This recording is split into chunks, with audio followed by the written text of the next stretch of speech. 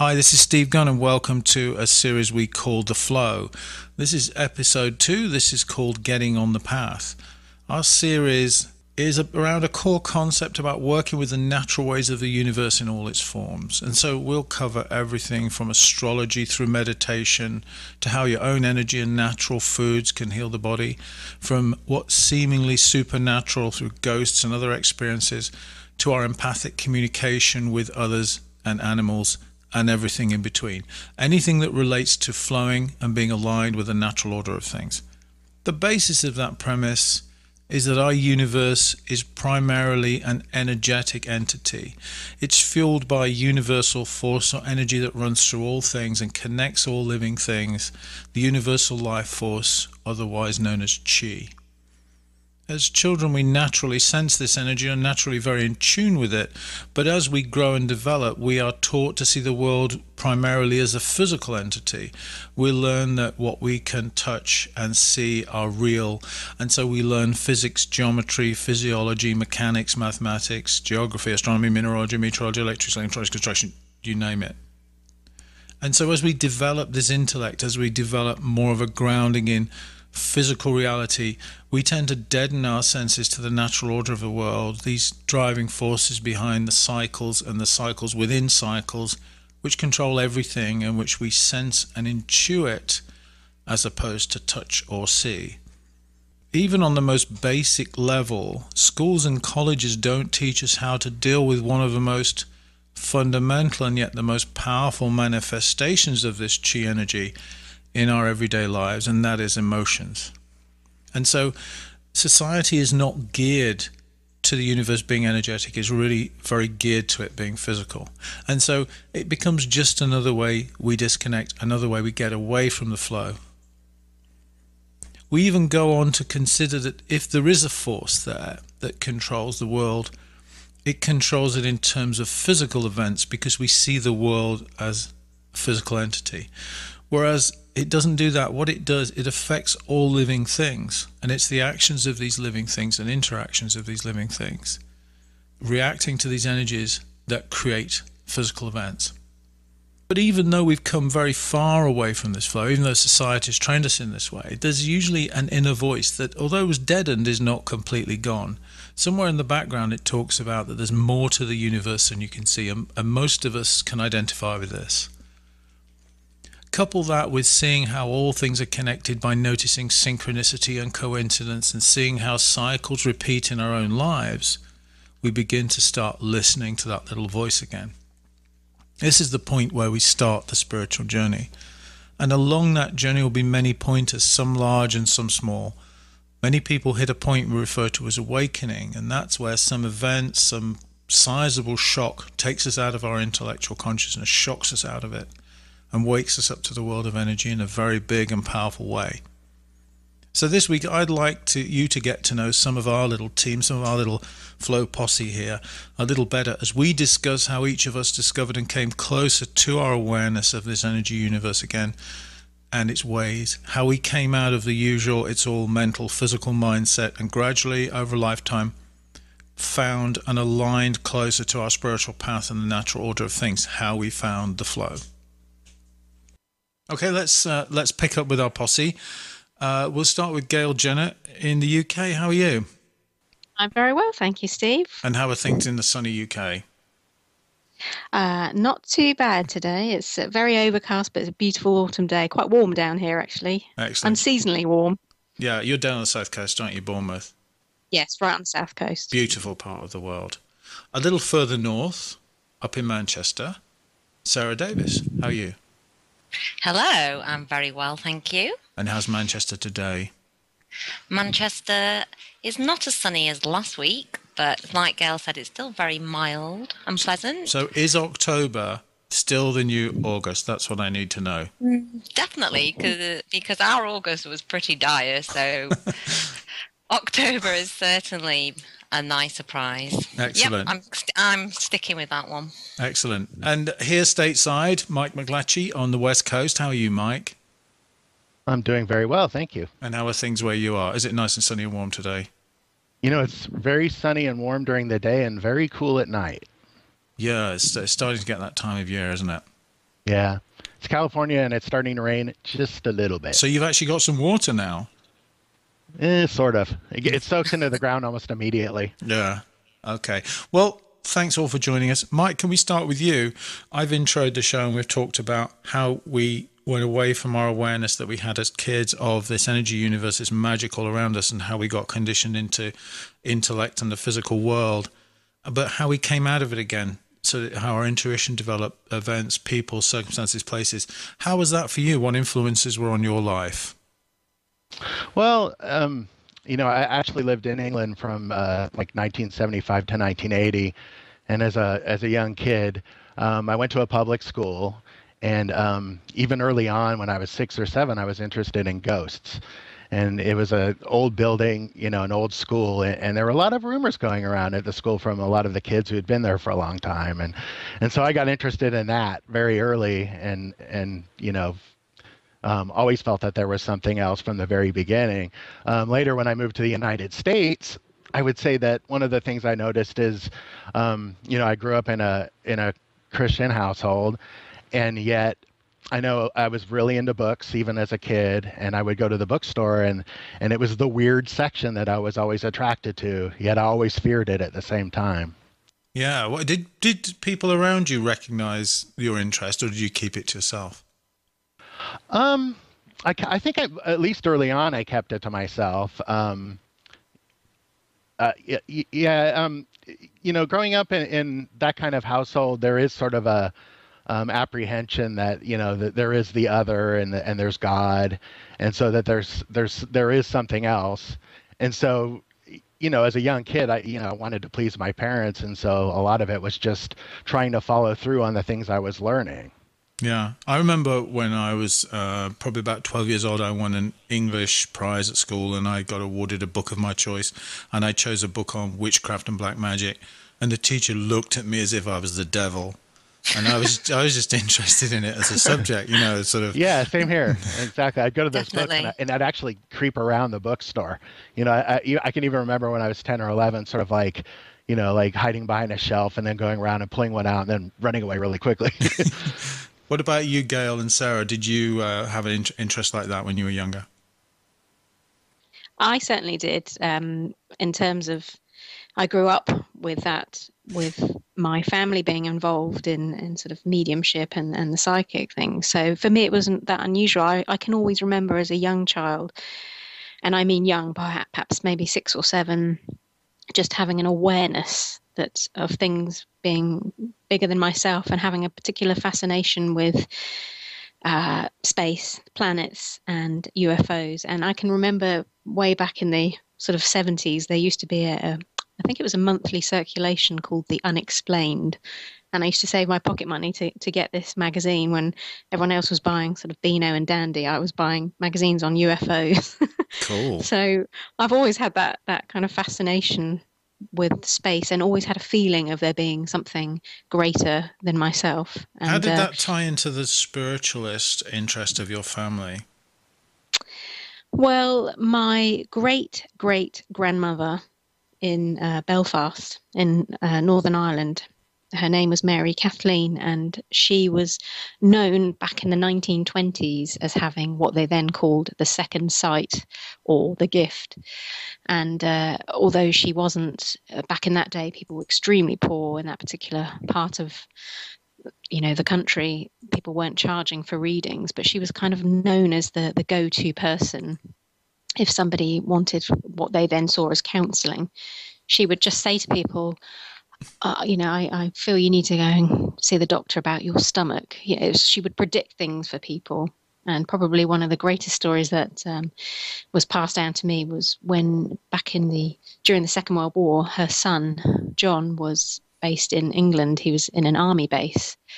And one particular night, he was on duty. And apparently my great-great-grandmother told her family that night that John is dead. And they were like, don't be silly, he's in England. She said, no, I've just met him on the staircase and he was smiling at me.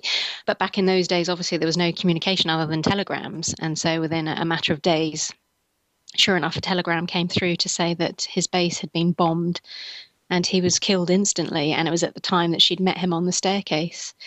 So she did this sort of through her 40s onwards. She was a very quiet lady, and she was just someone that people would see as a very kind lady who just seemed to know what was going on, and she would often talk to the dead, as they called it then. And then my mum also was very similar as a young child. She would have a feeling of something other than herself and sort of dabbled in it until she was probably in her late 40s when she stopped doing it, because she used to do it. She used to read tea leaves.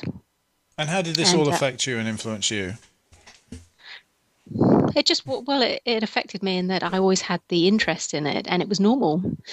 So it didn't feel like anything out of the ordinary to know about these things, to know about spirits or to have ghosts. We had ghosts in our house. That is the spiritualist approach, though, isn't it? Where there's a world called spirit, which is inhabited by a finite number of entities that are the souls of the departed, as opposed to the more metaphysical approach, which is that they just become one unified entity, as it were, energetic entity. Oh, yes, it was very much from the spiritualist angle and no other. Yeah. Sarah, what about you? What were your influences? I was just always interested in ghosts, interested in something more. I don't know. I didn't understand why, or there was nothing really that influenced me. But I always was fascinated and intrigued and interested.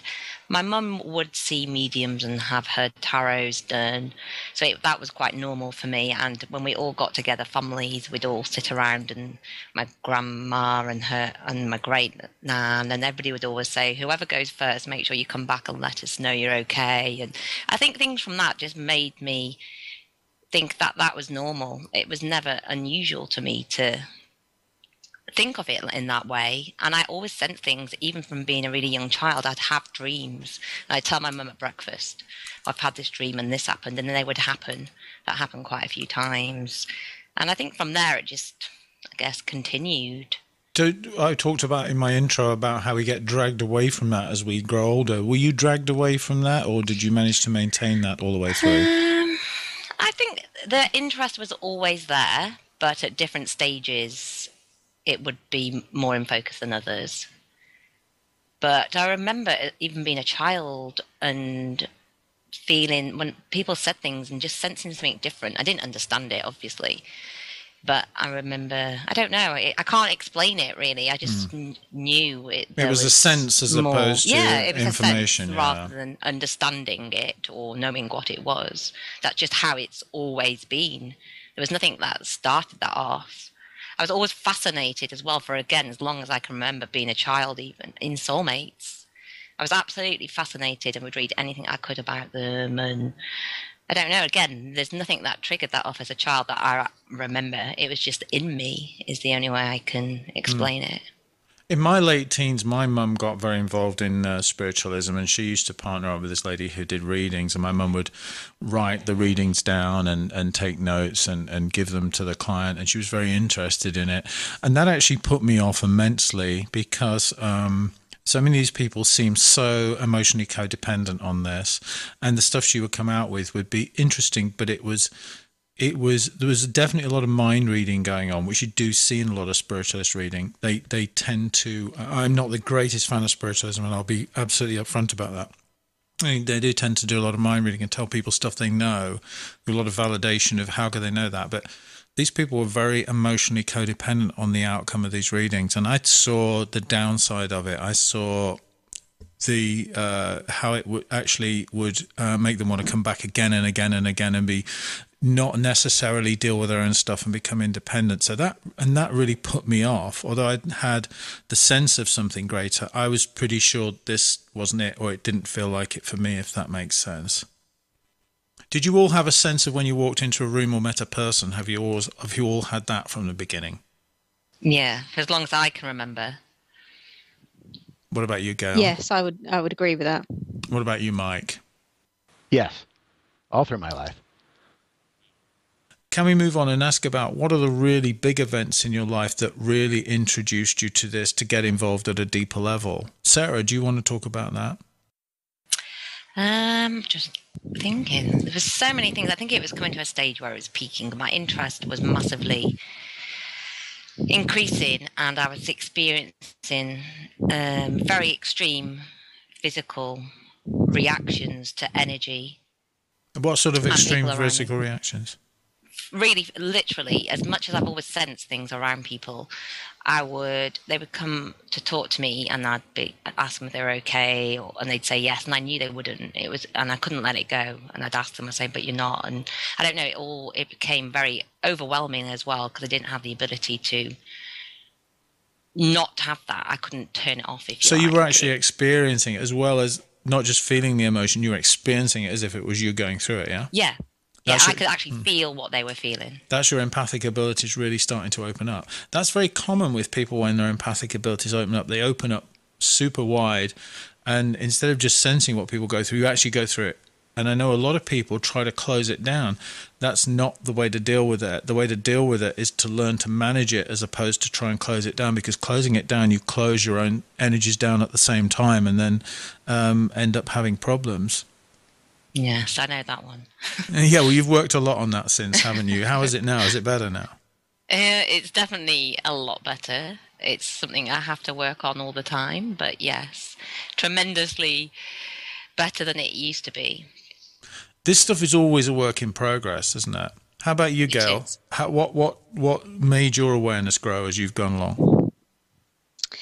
Oh, there's a whole series of events that made it grow. I think I touched on it in the first show, where I just went searching after I got divorced, and I just started delving down all different paths, and I physically felt very differently. And I guess to a certain extent, a bit like Sarah, I started taking on board other people's situations and really feeling it, and got very much out of balance. But as I discussed in the first show, went off on different tangents, and really became very unbalanced.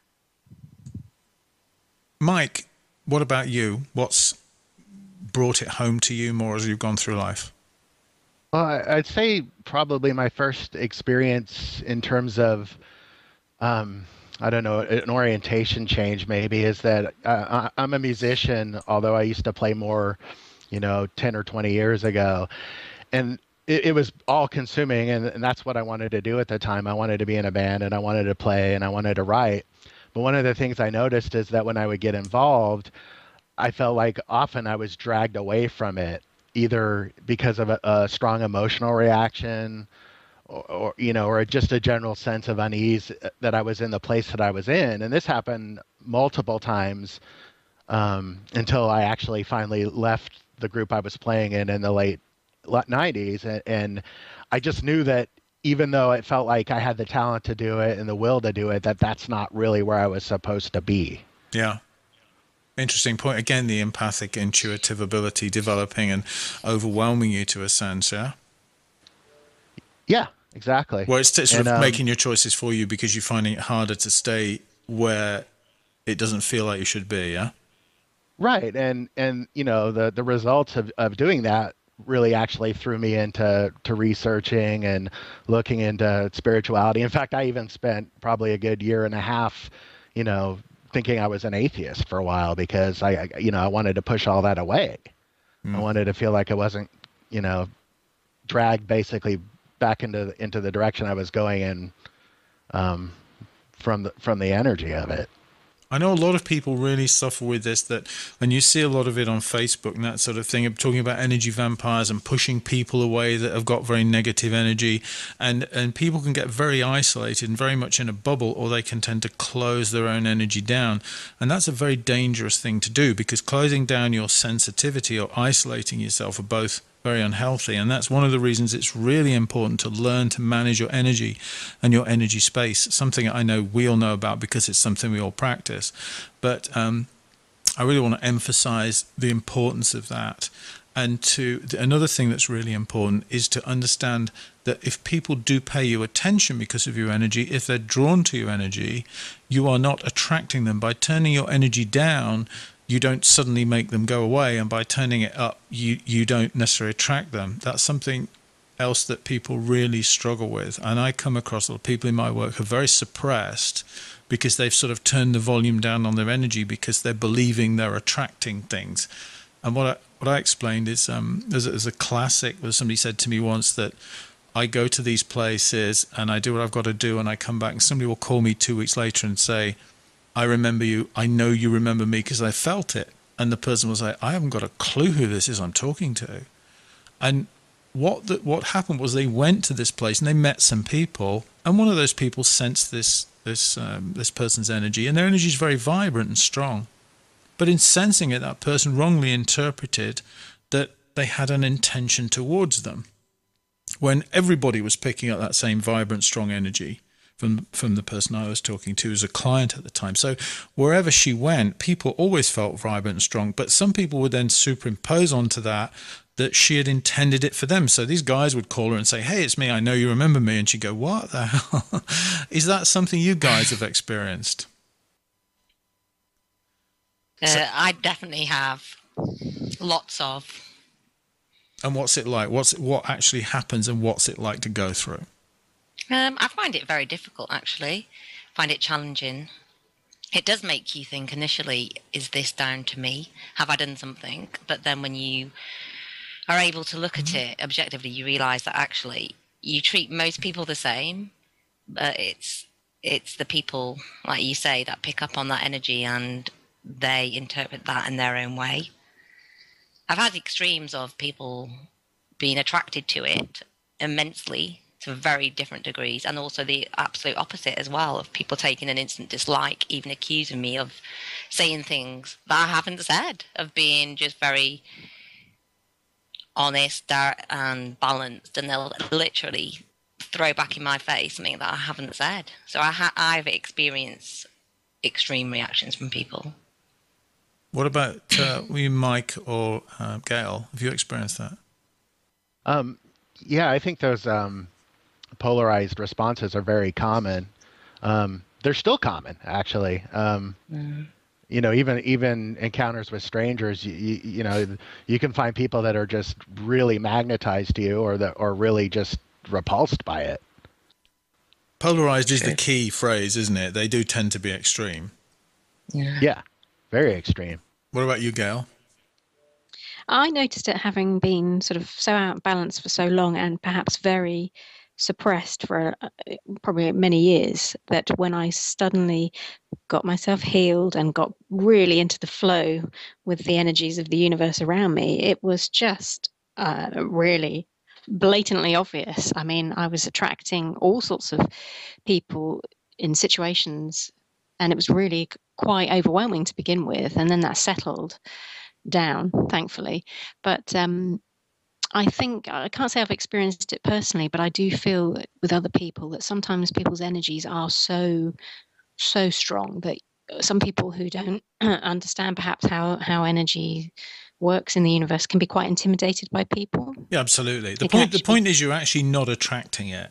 The point is that there's a constant interaction. These people are drawn to strong energy. So whether it's flowing within you fully or not, they tend to react to it. So there's this illusion that we're attracting it. We don't actually attract it by turning it up and then not attract it by turning it down. It's most likely that people are reacting to it, but you just didn't realize it.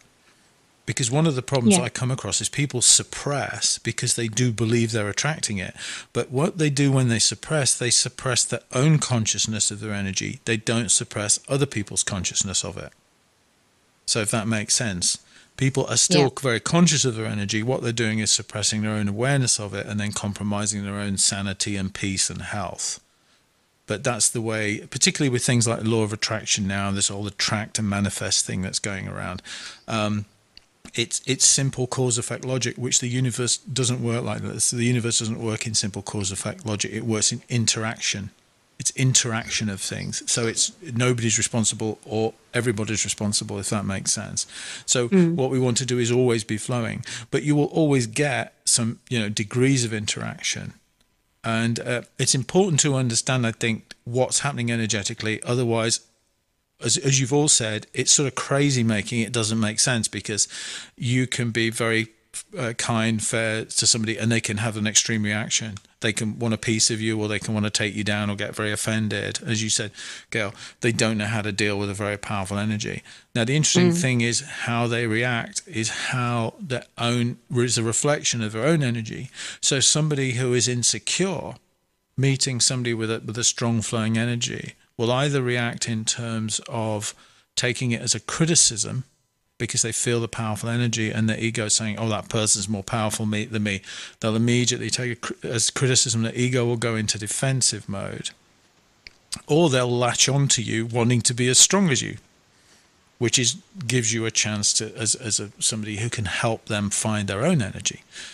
That brings in the issue of they can appear like an energy vampire, but actually there's somebody who is presenting an opportunity to you to maybe help them and steer them in the right direction. Yeah. How are people around you? How are family and friends? Do you generally talk about this, or is this something you secretly live and just don't mention it? Do people think you're weird?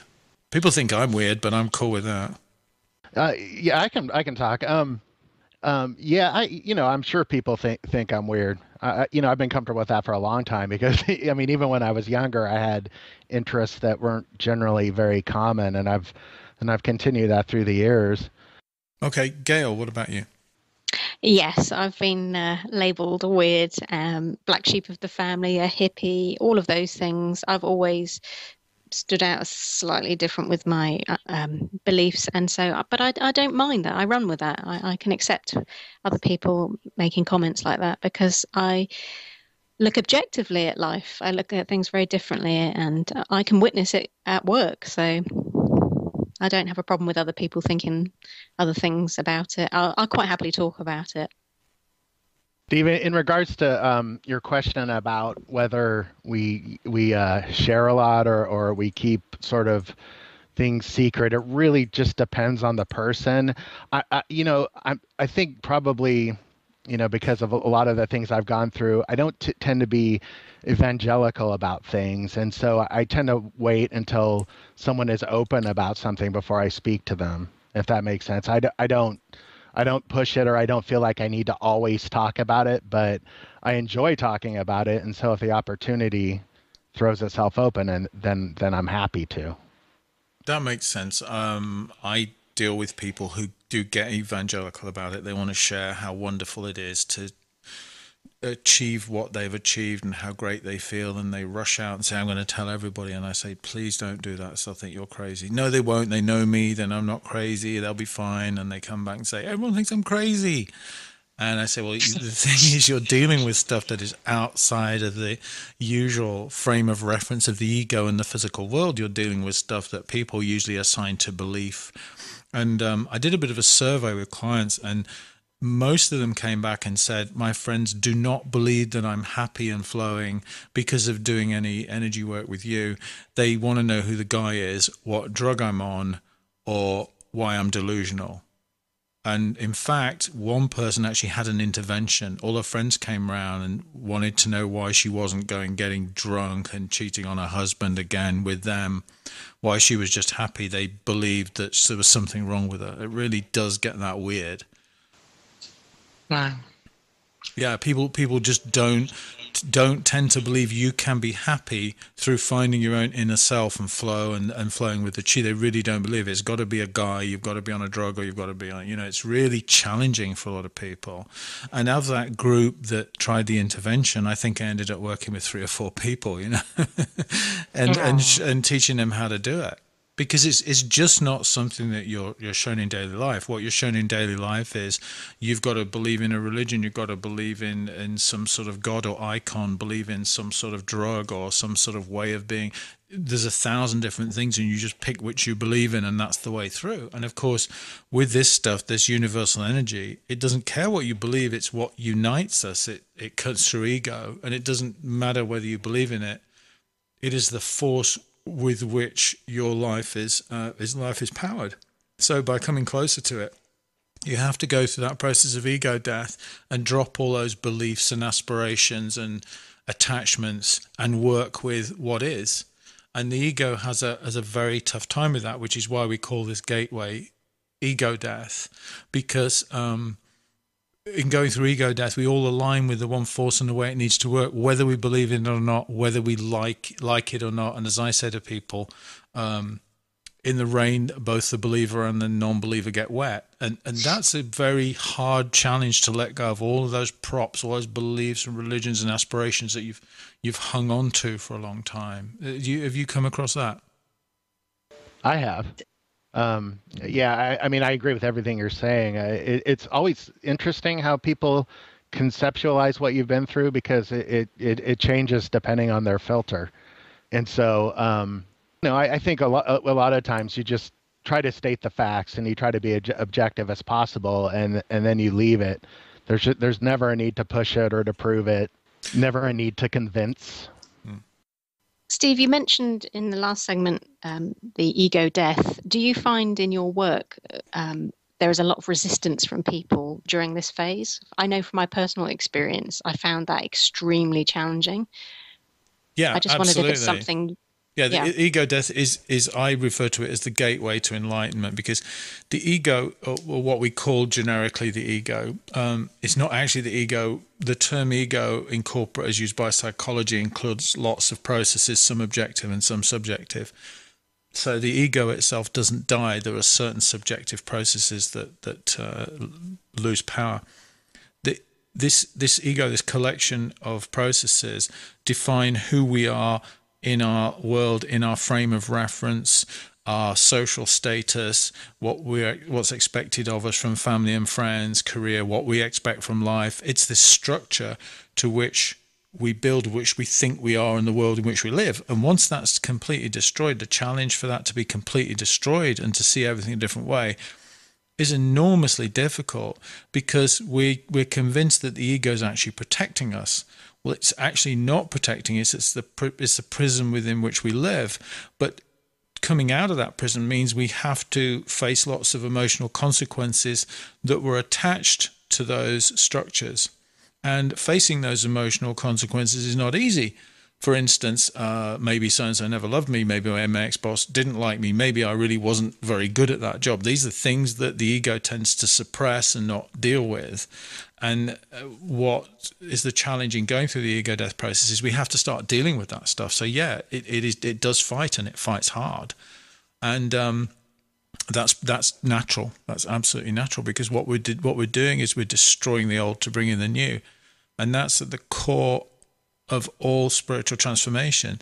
Transformation involves a death and a rebirth in every sense. So the ego structures have to die.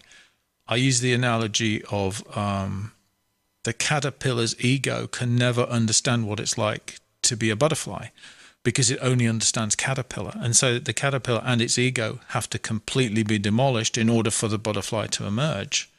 If that makes sense, there is no easy transition. You can't understand what it's like to be 20 when you're 8 years old. But it's because it's impossible. You have to go through 8 years old, leave 8 years old behind, and then grow. And what the ego is trying to do is always look ahead, and it just can't. It has to be abandoned. And the emotional consequences of that, the emotional implications of things that are tied to it, is tough. So yeah, absolutely, it's very hard. It's hard for me, hard for you, hard for everybody. I think there's an additional issue when it comes to discussing ego, is that it seems to me the most common definition that people use for ego tends to be arrogance. Somebody has a big ego. And so a lot of times I think when you're trying to use language to try to explain in this direction, you run into that because people interpret the ego as arrogance, and that's not what it is. It's a concept of knowledge of self, isn't it? Yes. Yeah, but yeah, I think you're right. You're talking about common sort of street parlance means you're in ego, that you're arrogant, absolutely, versus the more clinical definition of as a cognitive self-awareness. Yeah, and even more than that, there's also the psychological definition of ego that's come down from like Freud and Jung, and even that's different.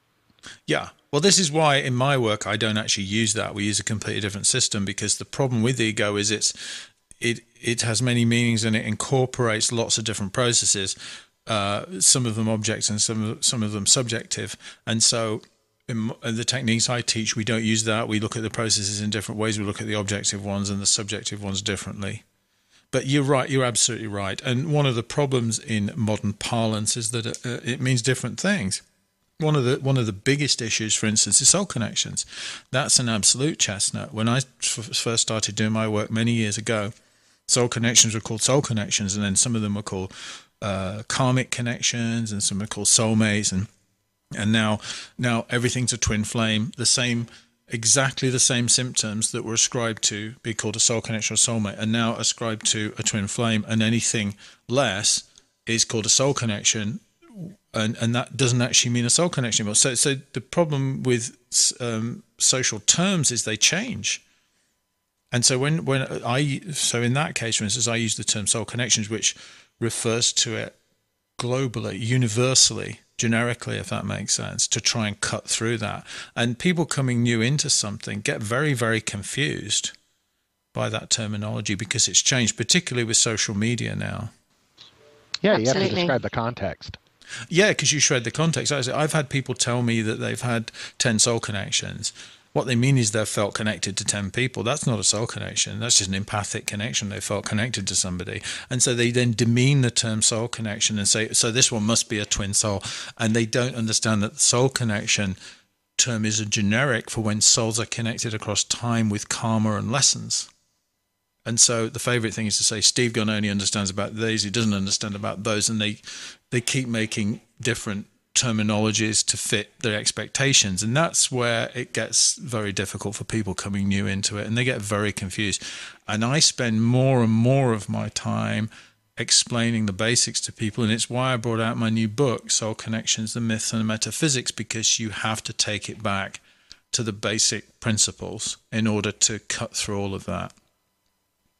I think the danger with the social media is anyone can write an article, or anyone can write a blog, give it a title, and the minute it's got a few clicks, that becomes somebody's reality, and then people sort of jump onto that, and suddenly there's a new term for a situation, and they give it a spiritual, in abbreviated commons, name, and then people run with that idea. So I can see why that's sort of happened with the whole twin flame thing. It's just somebody's come up with that name, and it's people have jumped on the bandwagon with it. You're absolutely right, and there's a very great tendency to do things like to genderize energy. For instance, people often criticize me and say Steve Gunn says there's no male and female energies. Well, there really aren't. Energy doesn't have gender.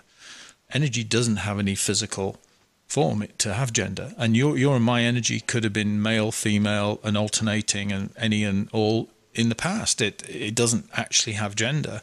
And so what people then do is mix social issues like dominance, control, and assertiveness, and make that as a male energy, and make submission and compassion and nurturing a female energy. And that's absolutely not how it is. Everybody needs that power and assertion and center of the one energy, and compassion and nurturing with the other energy to be in balance, whether they're male or female. So my sort of work, you're then fighting that issue as well. And then people extrapolate that into relationships, and then we get gods and goddess energies and icons of, and it just all gets a bit crazy and fluffy. So common spirituality, popular spirituality, is a mix of religion, mysticism, icons, metaphysics, spiritualism, spirituality, and everything else. And that's why it's so confusing to people. Definitely.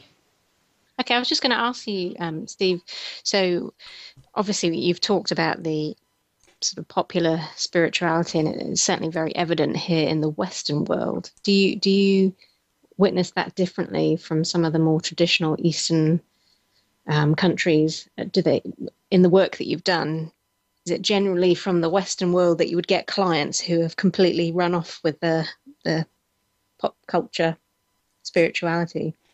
No, it's more to do with the individual than the culture, to be honest with you. Right. It's more to do with the thing about pop spirituality that's very common is most of it is designed to fit the ego. And the ego is very hierarchical.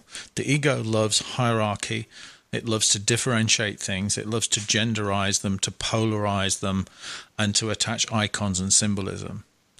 And that's something I find, particularly with the spiritualist movement as well.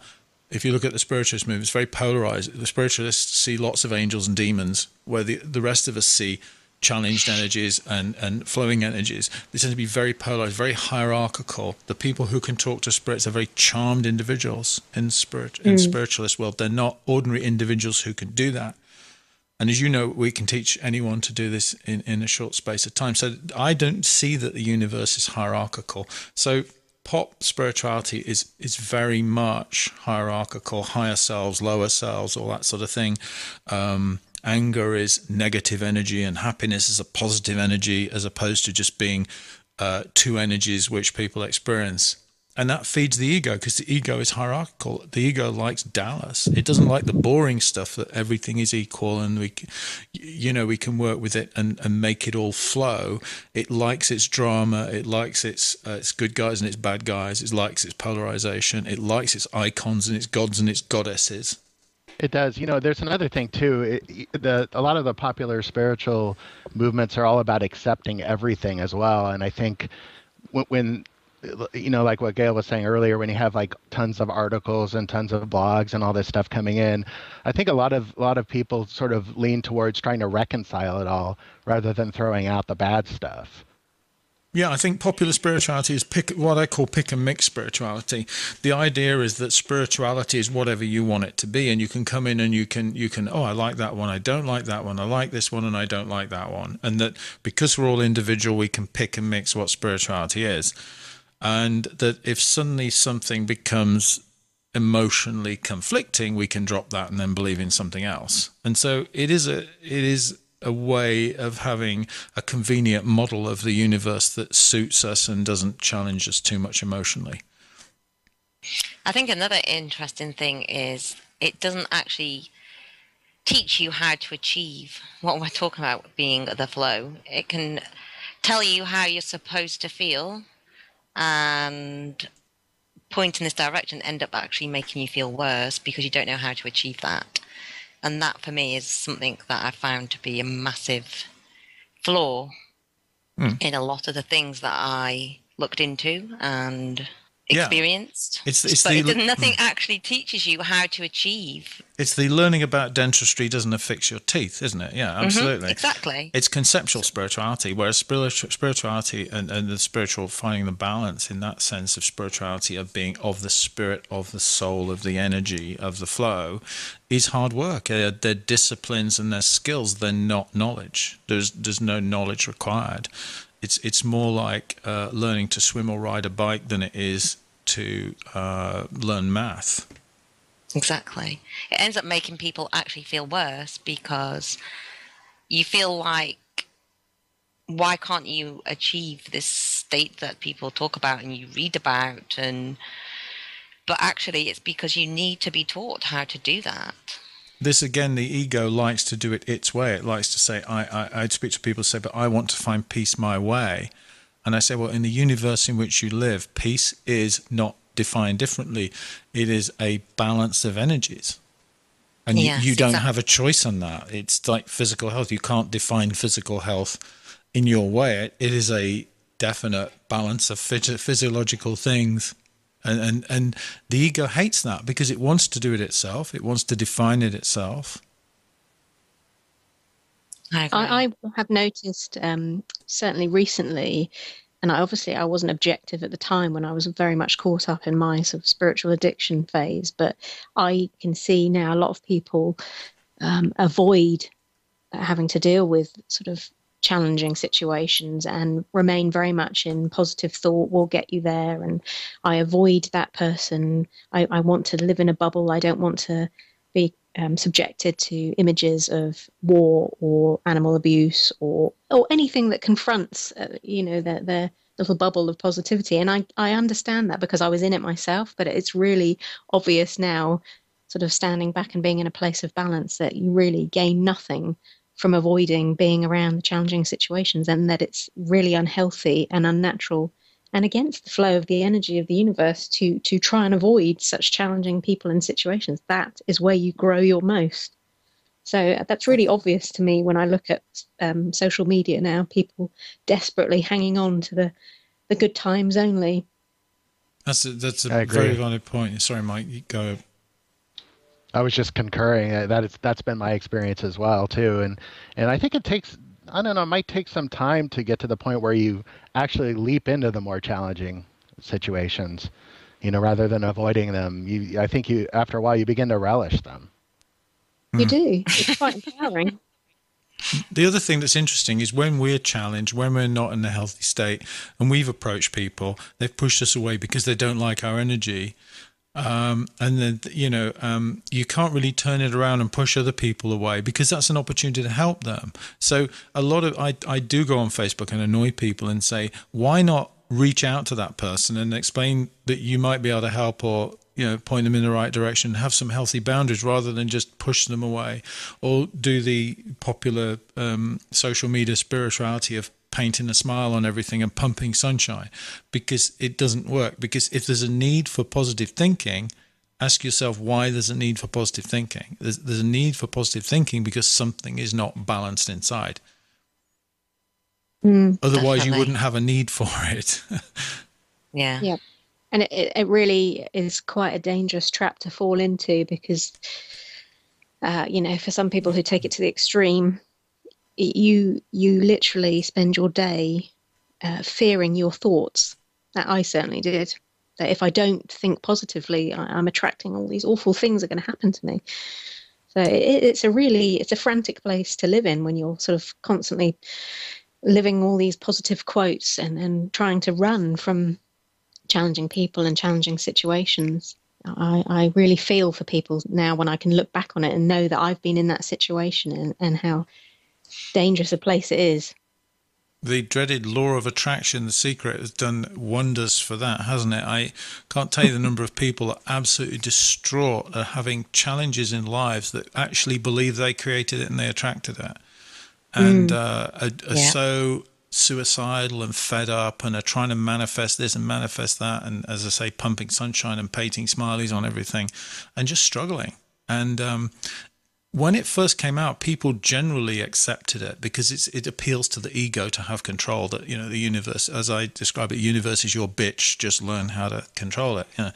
Very appealing to the ego. It's not true, but and the other thing is that God loves you so much, He'd give you everything you want. That's the premise of it. Well, my argument is, what sort of parent would give you everything you want, and what sort of child would you be if you got it?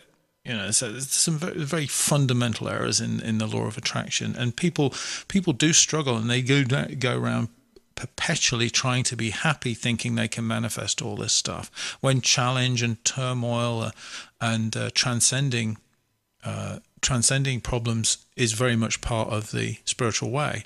It's the same with abundance. Spirituality is not about abundance, it's about acceptance. If you look at these spiritual icons, they didn't have abundance, they had acceptance, empowerment, all the great things. So popular spirituality has gone down its own route. It is its own thing now, and it's very much enslaves people, as you've said in this show and the previous show, Gail, and it's something that is becoming harder to tell people, because the first thing they hit when they start searching is they hit that stuff the same way as if they start searching for weight loss. The first thing they're going to get is diet pills, and at level 300 they're going to find diet and exercise the real thing, but they've got 300 there to entrap them before they get to something that actually works. So that the very popularity of it is what makes it dangerous. Yes.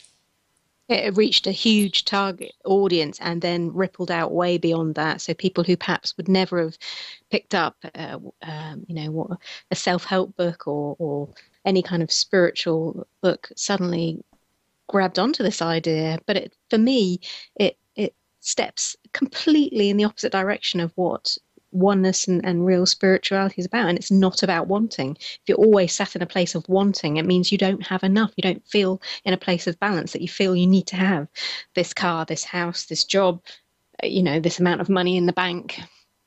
It's it's the complete polar opposite of actually what spirituality is about. And I think once you've transcended through that, experienced your own healing, then you realize that actually You don't really need any of those things. Those things don't bring you peace. Those things don't bring you balance. And that was one of the biggest lessons for me. What would you say to somebody to encapsulate that? If you could say it in a couple of lines, what would you say to somebody who was going to listen to you?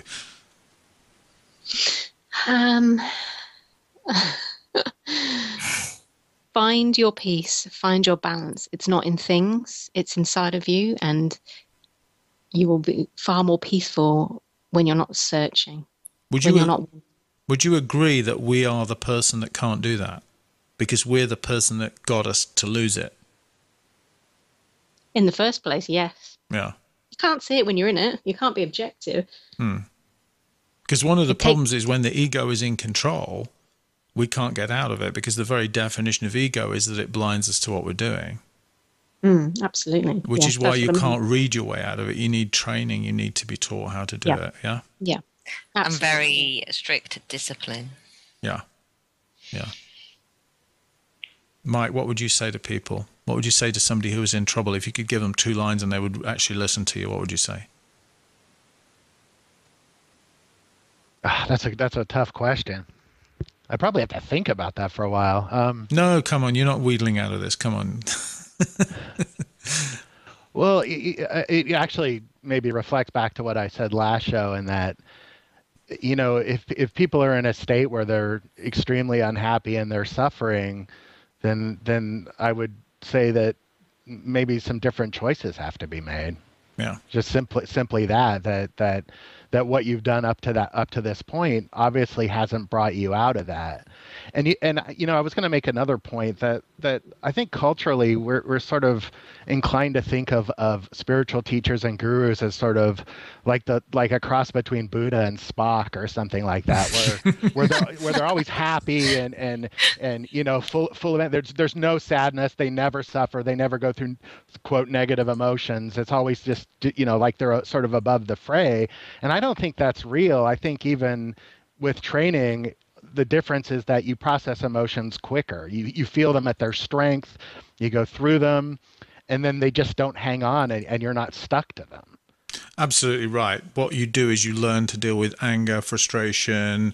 You learn to channel it and flow with it, not to block it. The idea of the spirituality and spiritual balance being going around like a grinning fool all day is just not real. Exactly. It's going through the experience and back to balance, yeah.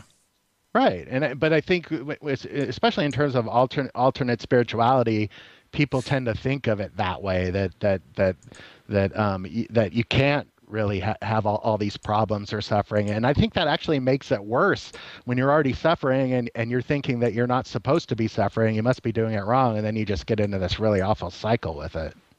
Yeah, that's an excellent point. Sarah? What would I say? Firstly, I would say that they don't need to feel that way, that there is help, but you can't see it yourself, and that it's very, very important to seek somebody out that can help you achieve the balance and flow that is available.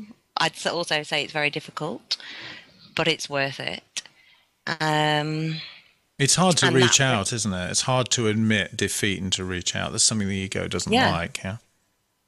And it's okay, because so many people feel that way.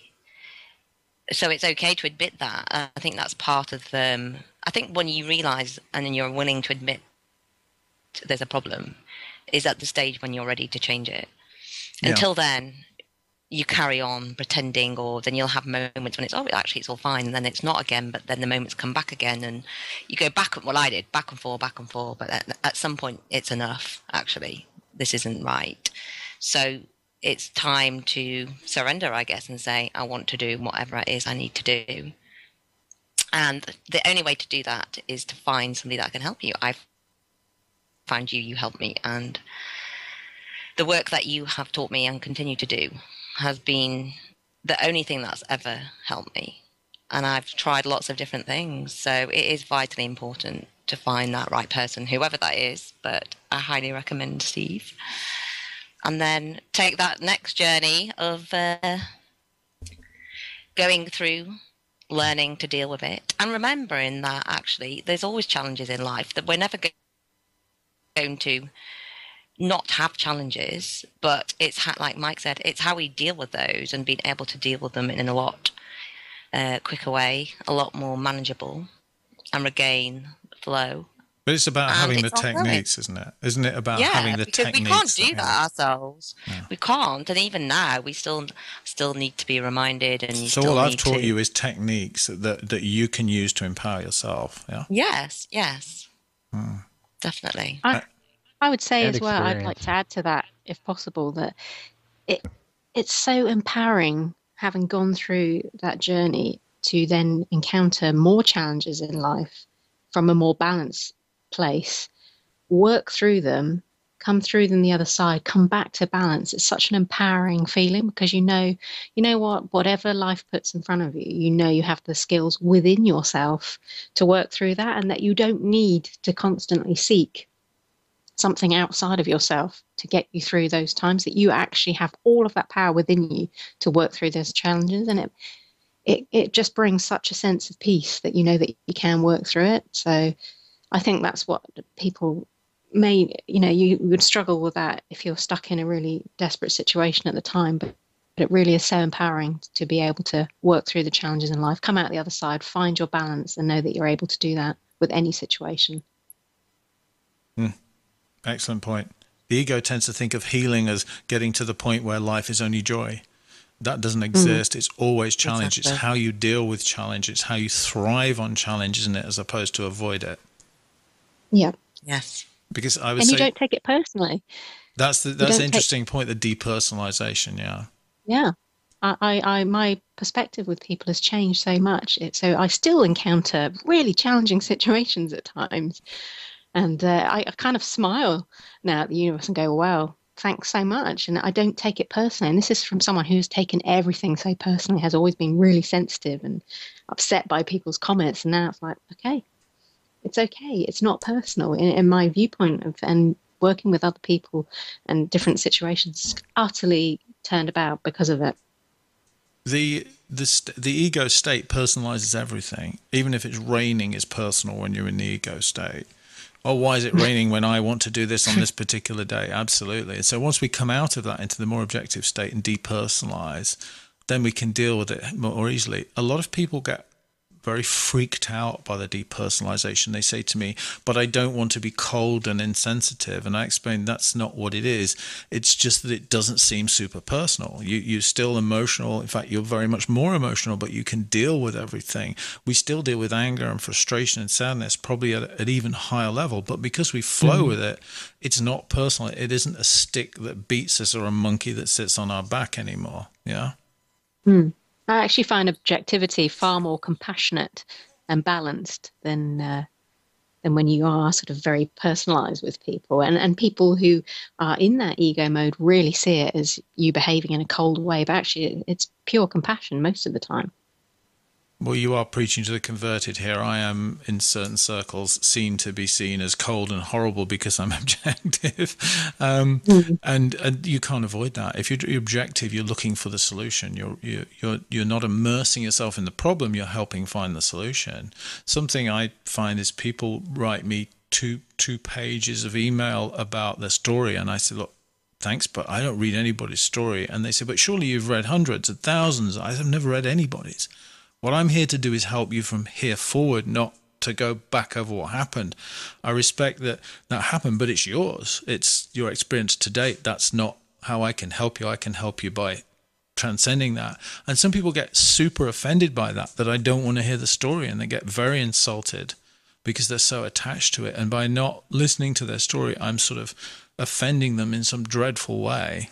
People take it so personally. That's why it proves the point that Gail was just saying, and you said.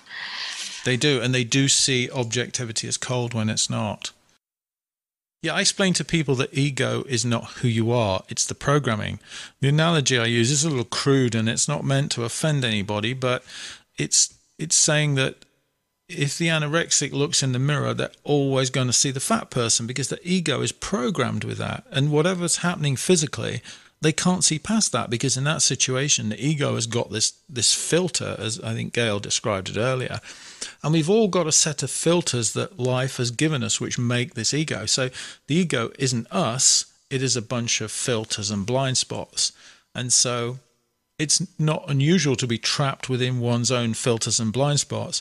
And it's no admission of any lacking in anybody, or any horrendous wrongdoing or inadequacy, to admit that we have these filters and blind spots, and to actually ask for help to get out of it. But anybody who's worked with particularly addicts knows that takes a long time to admit you've got a problem, and to ask for help, and to actually be shown around those blind spots. Yeah. Yeah. Sarah, what would you do again, and what would you not do again? Oh, I'm not sure what would I do again. What I wish I'd done is learn to work with my energy sooner. Okay. I wish that I'd done that sooner, but I guess I had to take as much as I did to get to the level that I did, that made me actually finally do something about it. I don't know what I would or wouldn't do again, because I guess that's how it is. That's what's it all got you to here. where you are now. Yeah, so it is what it is. I don't think I would change, or I'm able to change any of those things, because at each stage, and when I was searching for something, the more it proved to me there was a problem with it. It wasn't helping. The more it made me seek for something that did. And I think I had to get to that stage in order to be ready to do it. So actually, I wouldn't change any of it, but I do wish I was able to learn those techniques a lot earlier. And I wish people were taught how to deal with their emotions and their energy. It should be natural. That should be how it is, because energy is so important, the most important thing. It affects everything. And if that was taught to children, it would never in most cases, it would never become the big problems that it does in later life for most people. Not being able to deal with their emotions, not being able to deal with energy. It's almost like we have these things with no instructions. So if that became natural, it would transform everything and make life a lot more enjoyable for everyone. Thank you. Gail, I hope that makes sense. It does, immensely. Gail, what would you do or not do again? Do you know what, Steve? I don't know that I would change anything. There have been times where I've thought, I wish I didn't do this and I wish I didn't do that. But the reality is I've worked a lot on accepting that all of those things happened, that I had to journey through all of that. I still have to deal with the consequences of some of the things that I did during that journey. But even having to work through that has brought me a greater sense of peace, because boy, did I learn some valuable lessons along the way. So no, I wouldn't change anything. I certainly grew and experienced some amazing things from that, even from the really challenging times. I guess the only sad part for me is that it took me to my early 40s to experience ego death and to stop worrying about who I was and making money and having material life, and didn't focus on helping other people a little bit earlier. But this is the way that life is. Excellent. Thank you. Mike, what about you? Well, in terms of what I think I wish I would have done differently, which is something maybe we all probably wished, is that when going through the crisis part of it, I kind of wish that, I would have realized that it was actually a crisis and started to look earlier for answers. I think I stayed with it a really long time. And I guess we all have to sort of circle our own mazes before we come out. In terms of what I think I probably would still do again is I've always sort of, tried to be as objective as possible. And I've always felt that a lot of objectivity is what we really don't want to hear. And so I always felt like I tried my best to face that and to listen to what I didn't want to hear, all along. And so I would do that again. Thank you. I would not change anything, because I agree with most of you that it's what got us to where we are now. I think there are times we would have changed everything, but ultimately it's what gets you to where you are.